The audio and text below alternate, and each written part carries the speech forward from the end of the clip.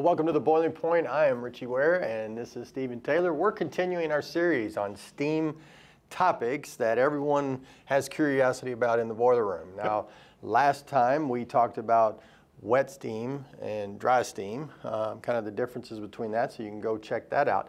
Today, we're actually going to be talking a little bit about steam trap operation failure. Okay, so let's just talk first about steam traps, Stephen. What does a steam trap do? When you put steam out in the system and it uses the energy in the process, whatever it is, it condenses, turns back to water. You got to get it back out of there, and you got to separate the steam from the water so you don't have water hammering, so it does its job. That's what a steam trap does. It does exactly what it says. Traps the steam from the condensate from the water. When the water enters this trap, it pushes it out, steam pushes it back, or it dumps it into a container, reservoir, and then it's pumped back either way. Right. Most of the time it's pushed back by the steam pressure. So it's just separating, that's all it's doing. It's just separating, keeping the steam, and as soon as it turns to water, it gets it back to the condensate system, so it can be recycled and turned back into steam again. Is there a situation like when a steam trap fails, that when it fails that it's actually costing money? Yeah, the biggest place that it costs money is when the steam trap fails open. So then it's running steam straight through, steam's going back, you're not getting the energy out of the steam, so the process is not working properly. You're overheating the DA tank, the condensate tank, whatever you're doing. If you got steam blowing back in there, you see a big plume of steam coming out of the DA tank where the relief valves are popping, just all kinds of problems. You're just wasting a lot of energy. Right, and typically in a pretty good sized plant, you don't have one or two traps. No, you may have 1,000 or 2,000 traps. Right. Yeah. Right. And 500 in a plant is not uncommon at all. So and they fail either closed or they fail open, one or the other. And it's real easy to see. If it fails open, your line's hot all the time. You hear it whistling all the time. Right. So it's got junk in the orifice in it. If it's a float trap, then it's got the float is bad. Something's in there is bad. It would let it open all the time. If the condensate line's cold, then it's blocked. Most of the time that's from the strainer being stopped up, so nothing can get to it. Okay. So it's completely blocked. And then you back condensate up in the line, you get all kinds of process problems. And what about water hammer? Where does that come from? You'll get that if it's stopped, if it's blocked, then you got water backing up in the steam line, and the steam is hitting that water, and it sounds like somebody in there with a big sledgehammer all the time. So I guess the big thing then is, how do I know that it's actually working properly?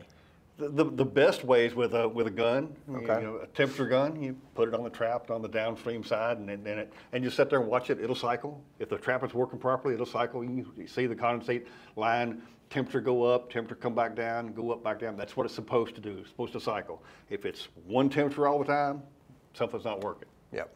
Now, we did an episode with Brian Grandstaff on steam traps, all the different types, because there's not just one. Bucket trap is not the only thing that's there. But you can also check out our good friends at Armstrong and really just see what they do, because they've got some testers, of course. They've got programs, Monitoring systems, and things like that. So you can check out Armstrong as well. To see a little bit about traps. So we actually have a question from last week about traps. What is the best way to add a trap to an existing system?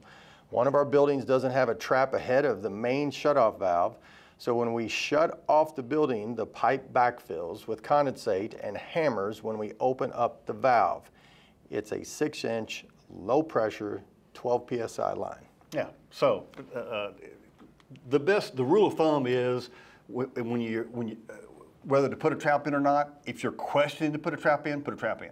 If there's a question you think, well, should I or shouldn't I, put it in. You can never put too many traps in. It's the first thing. Second thing, how to put this in, you get a 6-inch line here, drop a 6-inch, we'll call it a wet leg off of it, a drip leg off of it, have a drain valve on the bottom of it, come off the side of that leg. So if your leg's this long, come off the middle of the side of that leg with your trap, then run that back. That'll take care of all your water. Perfect. He asked another question. So he's going to hit two. Is he going to get 2 hats, Chuck? Hat and t-shirt. Hat and t-shirt. Okay, all right. He says the second question is, what steps can be taken to extend steam trap service life? We just replaced the majority of the traps on campus to comply with the new state regulations, and I was wondering if there's anything I can do to keep them in good condition as long as possible. First thing, garbage in, garbage out. So if you didn't do a steam survey, you don't know if those traps are in there properly. You don't know if they're in the right place. You don't know if you have enough, you don't have too many. You don't know what you have if you didn't have a steam survey done. If you just went in and replaced them, there's really not much you can do to extend the life other than to make sure if the trap does not have a built-in strainer, you put a strainer in front of it. Make sure you always put a strainer. That trap has to have a strainer to keep junk out of it. If it's cycling garbage, and you're going to have garbage in the steam line, you're going to shake things up and you're going to have rust. If that gets in that trap, it's either going to wear the trap out or it's going to stop the trap up to where it doesn't do what it's supposed to do.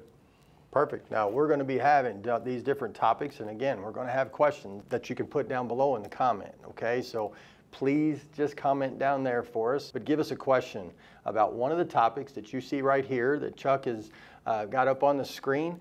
Pick one of those topics if you want to, send us in a question, and you will receive a free hat. So we appreciate Jeb sending that in, and we'll see you next time on The Boiling Point.